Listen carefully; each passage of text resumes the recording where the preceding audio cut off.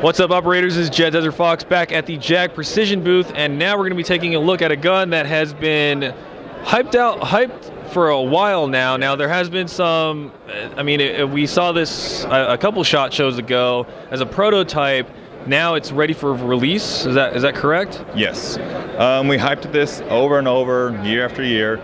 We ran through paces. We let Airsoftology Jonathan use it, and then made more advances on that as well. So the wait is over. The reasons why it took so long is we basically made the gearbox much stronger. So say if you want to put a dual sector in there or high speed or whatever, you can. It's not going to fail on you. Use the standard gears, pistons, motors, everything like that. You can even Polar Star if you want, or SMP down the road, I don't know. But there's a lot of options for it. It's not going to be an underpowered gas blowback or a little AEP. Batteries up front. The wait is over. It's done. All right, awesome. So this is the Echo 1 GAT. Now, so the battery compartment is going to be up here again.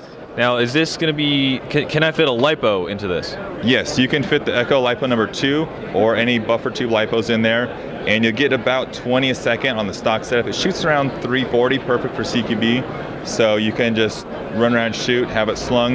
You can even take off the grip if you like. All right, awesome. Now let's talk about mag capacity. Is this a mid cap, a high cap? How many rounds are we talking? This is a high cap. It holds 200 rounds. It doesn't have the door on top, but on the back, so that's pretty cool. Little wheel on the bottom. There are going to be mid caps as well, and the mid caps should be around 90 or so.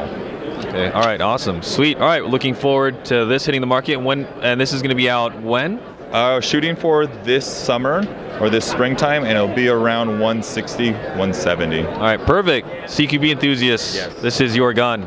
And for airsofters, you'll see around my head, I'm wearing the Code Red headset's bone conduction communication device. As you can see, there's no boom mic or microphone or anything with the bone conduction headset. Now, the way this